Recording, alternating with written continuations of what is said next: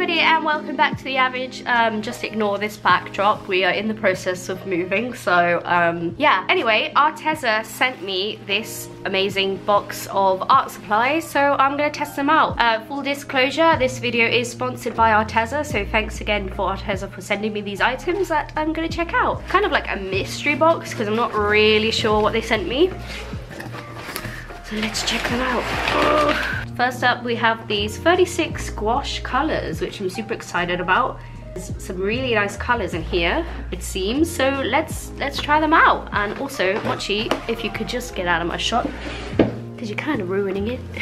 She's like, this box is for me. Pasta do attacker. So mean. Then they also sent me these triangular grip. Ooh, fancy. 48 colored pencils. Nice, I love pencils, I love gouache, so they're pretty on brand of what to send me. And then finally, they sent me this little bucket thing, which is looking super cute. And very handy when you're moving to have little containers, trust me. They have like different ones. That one actually looks really cool, if it focuses. I would like that one too. They look really nice. Yeah, some cool stuff. Okay, so let's get into opening the pencils first. The triangular grip, I love that. If I can open them. Well, my nails are completely dead, so I have no nails. Looking like some nice colors. Looking like some nice colors. Pretty cool. And let's have a look at these triangular grip. I don't really get the point of triangular grip. I guess it's more you get more dexterity in your pencil, I guess. Yeah, these are looking nice. I will test them out in a mo. And then some gouache. As you guys know, if you follow my channel or not, I don't know, gouache is kind of the main paint that I like to use at the moment. I also do like watercolor, but I feel like you can use gouache in the same sort of manner, so it's a win-win. And I do like using pencils in my like comic work and stuff like that, so for like texture and things. So these are like really handy things to be sent, actually. I feel like the company did their research on what I like, which is really cool to see. Ooh, okay. These are looking really nice. Pearl Sky. So I don't know if I'm mistaken or if there are some metallic-y colours in here. Oh, I'm so stupid. They are all metallic. Oh, okay, cool. I don't really have any metallic-y gouache stuff. So this is going to be interesting to try and use them. Let's see. Oh my gosh, how many colours are there? 36 colours, so there's quite a lot of colours in here.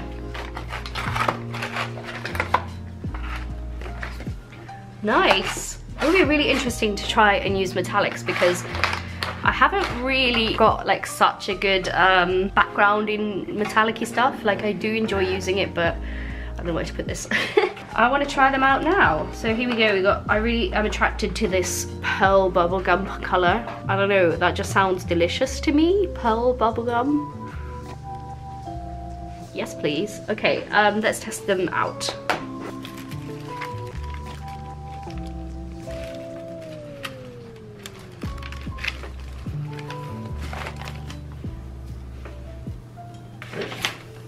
Okie dokie. I'm just going to test out some of the paints first on like this page possibly to just see and feel how they work a little bit, just like not really swatching because you guys might know that I don't really like swatching so much, but just to like get a handle on them and just push them around the page a little bit. And you know I gotta try that bubblegum pink first because it is sounding delicious to me. And I like this color. Pearl emerald green. Are they all like similar? They're all called pearl? Okay. I think because they're all metallic. Oops, did a bit too much there. Don't really mind though, don't really care. Can it get a bit crazy up in here? Is this white? Yeah. And what's this one? This is pearl white. What's the difference? Pearl white and pearl white rose. Okay, I didn't read it properly. Maybe some like ochre they have. This is gold, I think. But let's use it as the ochre of our... This one's called Pearl Golden Hour, which sounds like a nice shade, to be honest. And I want some blues, so let's try out Pearl Glacier Blue. I really like these names. They just sound really fantastical and interesting to me. Pearl Lavender, I want it. I need it, I want it. They're all quite light colours so far, but I think that's me choosing. So let's get this. I think this is probably one of the darkest one, is this Pearl Midnight Blue. Ooh, okay, Arteza, I'm seeing you.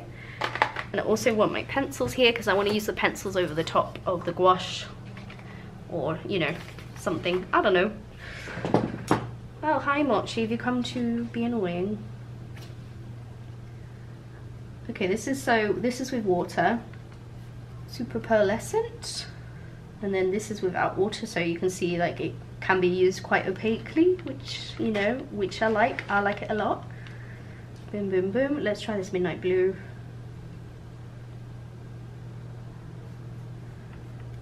Okay, this is looking nice.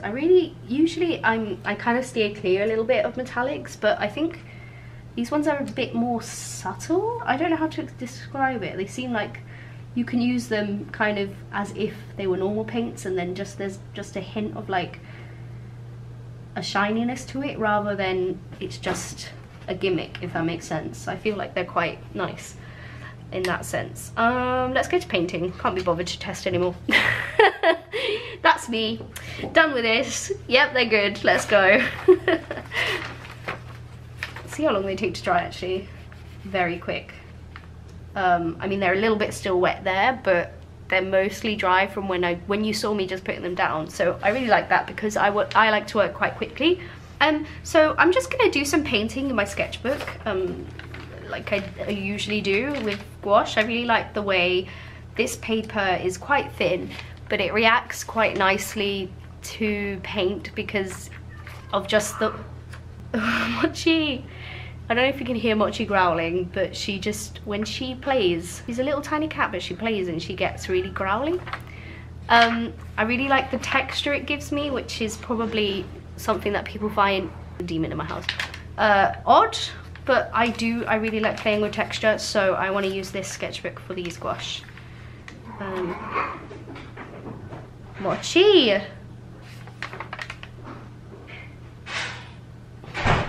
Mochi's going berserker. What? Mochi's gone full berserker mode. Thank you, Doshi. For the bake? Of course. Imagine your delivery boy comes and eats the burgers. Yeah, we got paid for delivery, so that's my favourite. It's time to get into the painting.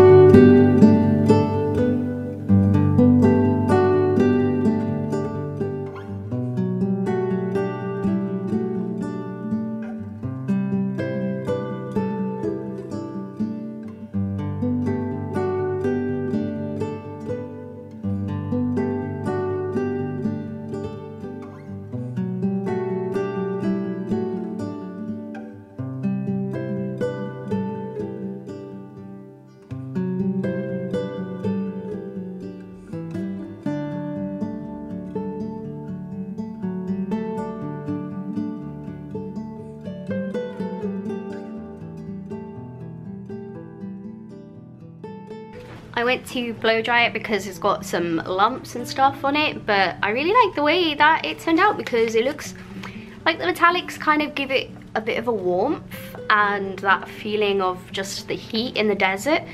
I want to go in now with some pencils and just add some details and stuff to this. Yeah, I'm actually more than impressed with these because I think they layer really nicely and they have just a glow to them.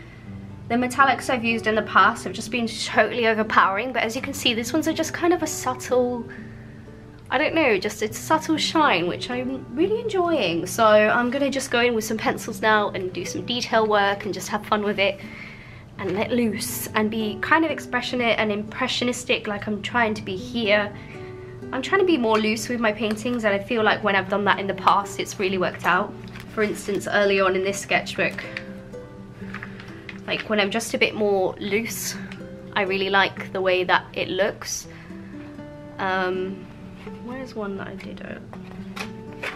Maybe it wasn't in this sketchbook. Oh yeah, here it is. Like I really like this one.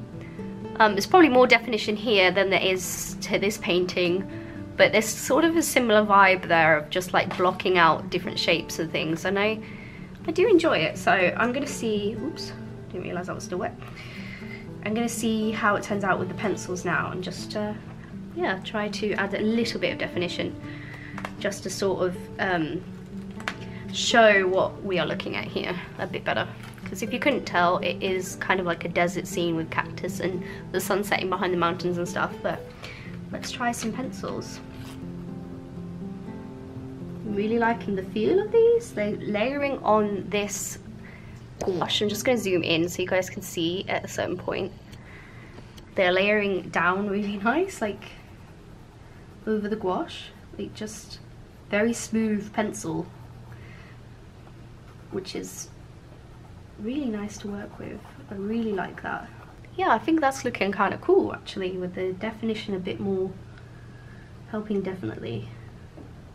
So all I've done is roughed out the shapes with the gouache paint, and now I'm going in just trying to define roughly sort of these areas and maybe some more like twigs and shapes like that, and just having fun with it, making marks, trying to give the impression of what you're looking at here. And that's something I'm really enjoying doing, and I think it has a very like dramatic effect, and it's also something that, I don't know, I just find satisfying to create. So that's kind of why I'm doing it. Like my catchphrase is follow the enjoyment of what you're doing, and because I enjoy this mark making process, that's kind of where I'm at for my creative style. So at the moment I'm still in that place where I'm just like, do I have a style? I don't really think so. So I'm just exploring everything, just following what I find nice and what I think looks good as I go. And yeah, I'm just enjoying it. I really like these paints actually, and I really like these pencils, so I'm really pleased that they arrived, because I kind of packed up all my other art supplies and gave a lot of old art supplies away to my nieces, and so these are really nice for the interim as well, to have something to use whilst before I go to our new place and pick up our boxes full of stuff. So super nice thing to do, to be able to do. And if you see, if I'm just trying to like bring out texture as well in some areas, because I made the gouache lumpier, if that's the saying you should use.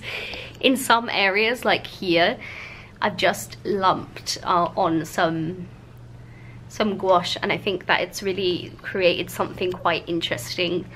So I want to just like work with that, and it's still a bit wet, so maybe I can push that around with my pencil, really get in there, make some different textures, some different energy in the painting. And I think this is just adding to the energy and the feeling and the emotion of the painting, and it's just fun. You know, it's just something I enjoy doing.